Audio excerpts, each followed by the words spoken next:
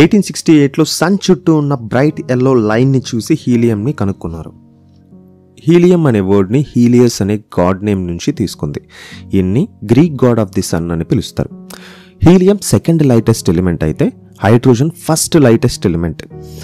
Periodic టేబుల్లో ఈ రెండు టాప్లో ఉంటాయి. హీలియం యొక్క కోర్లో 2 ప్రోటాన్స్ ఉంటాయి కాబట్టి హీలియం యొక్క అటామిక్ నెంబర్ కూడా 2. హీలియం మనకు గ్యాస్గానే కనబడుతుంది. ఇది లిక్విడ్గా మారాలి అంటే -452 degrees Fahrenheit ఉండాలి. ఎర్త్ మీద హీలియం ఎలా తయారవుతుంది అంటే కొన్ని వేల సంవత్సరాలకి ముందు యురేనియం ఉండేది. అది భూమి యొక్క అడుగు భాగంలో ఉండిపోయింది. అలా ఉండిపోవడం వల్ల యురేనియం కుళ్ళి హీలియంగా తయారైంది. దీన్ని ఆర్టిఫిషియల్గా మనం తయారు చేయలేం. హీలియం నైట్రోజన్తో కలిసినప్పుడు లో పవర్ లేజర్ని క్రియేట్ చేయగలదు.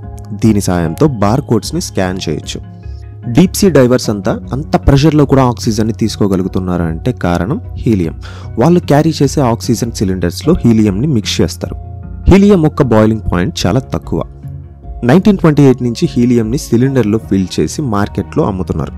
ప్రతి సంవత్సరం 30,000 metric tons of helium production జరుగుతుంది.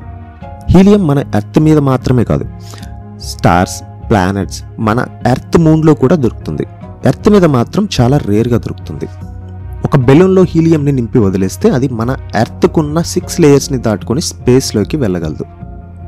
ఈ వీడియో మీకు నచ్చినట్లయితే లైక్ చేయండి, కామెంట్ చేయండి. ఫేస్బుక్ అండ్ వాట్సాప్లో కూడా మీ ఫ్రెండ్స్కి ఈ వీడియోని షేర్ చేయండి. ఇలాంటి వీడియోస్ మీరు మళ్ళీ మిస్ అవ్వకుండా ఉండాలి అంటే నా ఛానల్కి సబ్స్క్రైబ్ కూడా అవ్వండి. This is Ravi Sastry. Thank you for watching.